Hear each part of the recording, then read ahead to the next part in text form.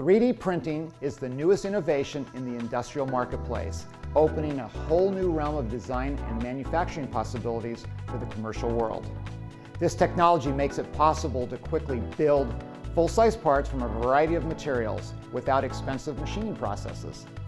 Hi, I'm Frank Pettiflew from Omegasonics, and I want to discuss how ultrasonic cleaning is being used in this revolutionary market. One of the most popular types of 3D printing is known as fused deposition modeling, also known as FDM. Stratasys Systems, located in Eden Prairie, Minnesota, manufactures a full line of FDM printers. To clean the support structure from an FDM part, use the following steps. Add the proper amount of Stratasys cleaning agent to the tank. One bottle is good for 11 gallons of water. Set the ultrasonic bath temperature to the appropriate setting as directed in the manufacturer's instructions. Different materials require various temperature settings. Once the desired temperature is achieved, open the lid on the ultrasonic cleaner and place the mold into your ultrasonic tank. Set the ultrasonic timer for the desired time setting. Small parts will clean in 15 to 60 minutes.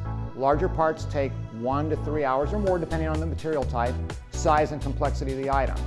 Activate the ultrasound. Rotating the part midway through the cleaning process helps with more efficient support structure removal as the ultrasonic action comes from the bottom of the tank. Closing the lid on the ultrasonic cleaner during the cleaning process will cause the bath temperature to increase. If this is the user's desired method, then we recommend starting the cleaning process at a lower temperature.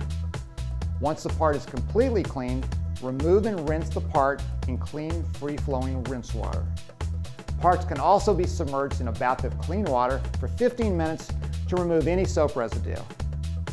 You now have a finished part and can get your new idea to the marketplace faster than ever.